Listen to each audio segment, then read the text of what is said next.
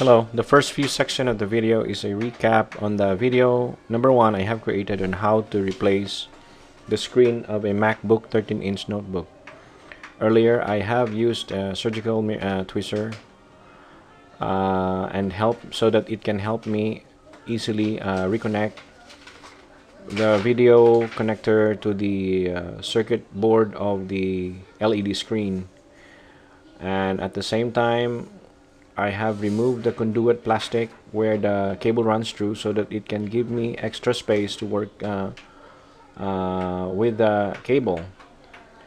Also, I have stressed to securely fasten the retainer clip for proper connection. If you missed the first video, please check the link below. Hello, I'm back with the second half of the tutorial on how to replace the MacBook screen. First, I will start off with using the hairdryer set at low heat to remove all the old double-sided tapes. I do not encourage to reuse these old tapes.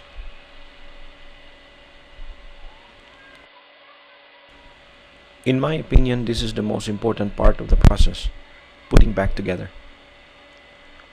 A lot of people would regard as tearing apart or the disassembly process of any machine, equipment. In our case, the screen is the hardest. I would disagree with them because in my professional experience, the hardest and the most critical part of the process is putting back the parts together in a satisfactory manner that can make your customer happy with your service.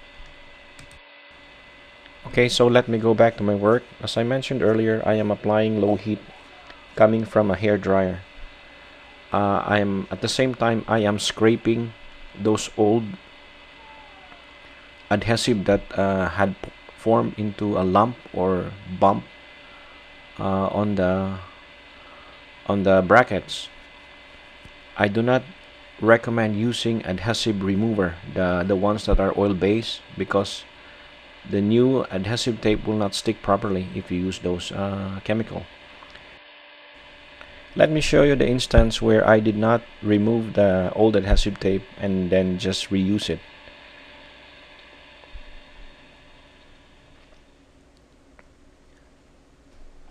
Okay, so what I did is just to, after I put in the new LCD, I put back the bezel without changing the adhesive. Look at on the lower right, that's where I'm trying to point at right now.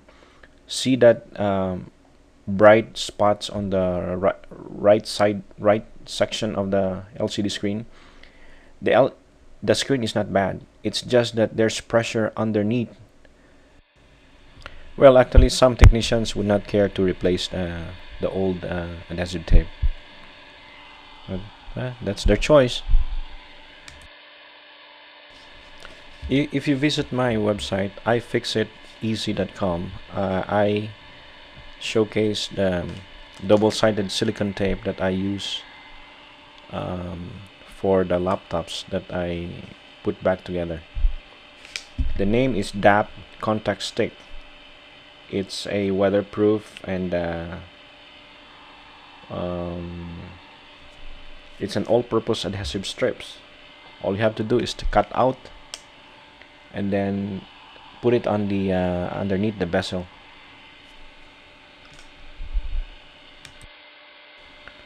And I will show you how to properly use it in this video. So I will now cut this video. I am assuming that you already know how to remove those old adhesive tapes, and I will continue with the bezel section where I remove those old adhesive tapes as well and put those new double-sided silicone. Okay, now we're going to work with the bezel or the plastic cover. I would suggest that you're going to start off tracing those old adhesive tape because we're going to remove them using the heat gun and then we're going to replace with the new DAP all-purpose adhesive tape that I have recommended earlier. Some suppliers actually are selling pre-cut double-sided tapes for particular models, but I did not resort to that because I found it more expensive than to buy the DAP all-purpose adhesive tape that I am recommending. Besides, it's more durable and can very well serve the purpose.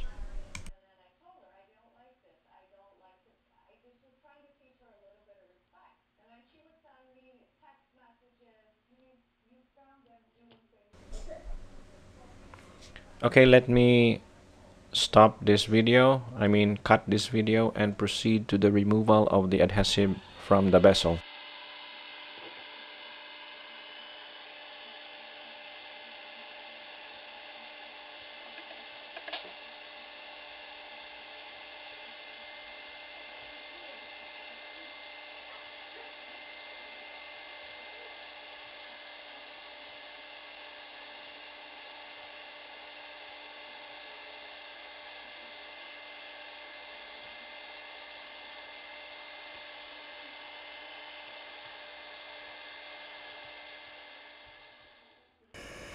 Okay, so finally I was able to clean the bezel with the old adhesive,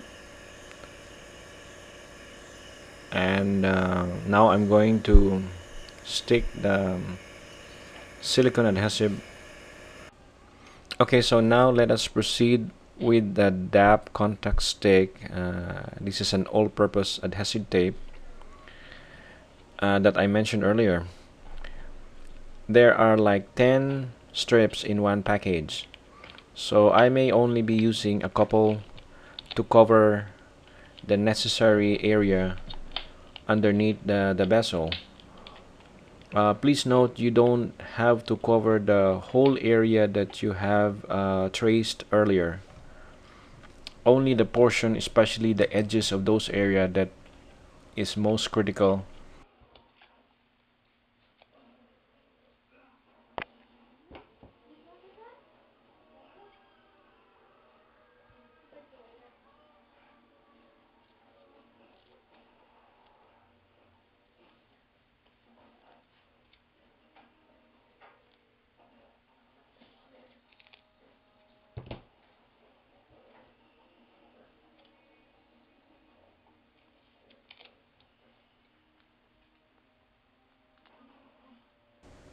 Okay, let me start putting the strip on the left side of the bezel.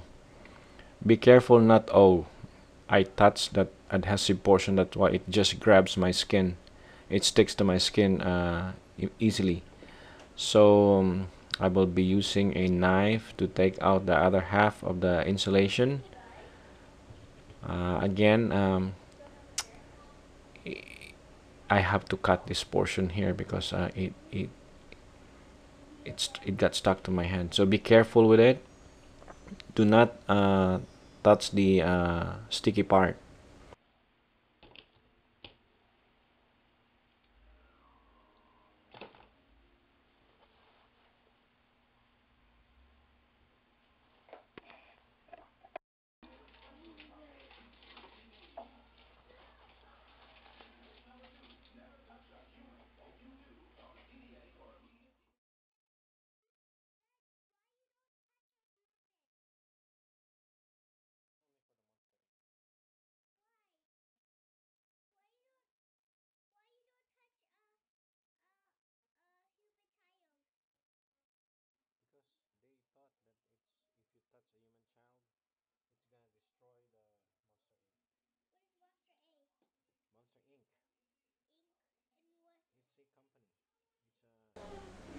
Oh, just another tip.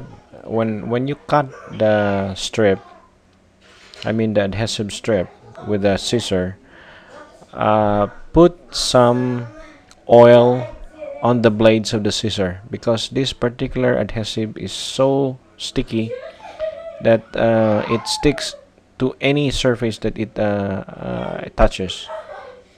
I tried it with the scissor earlier and it sticks to the scissor. That's why I changed my scissor into this small one. But again, put any oil, any cooking oil would do, like any oil that on the blades of the scissor. Okay, so let me cut off the video because the rest is self-explanatory. Okay, so I'm back with the machine without the bezel for the moment. I just wanted to make sure that everything else is working on the LCD screen. I am connected to the internet, the camera, the microphone is working before I reattach the bezel with the adhesive. Please note that the adhesive is so strong that you have to make sure first before you reattach it. Otherwise, you're gonna do the process all over again. Okay, so good luck and thank you for watching this video. For some more tips and tricks, visit my site ifixiteasy.com.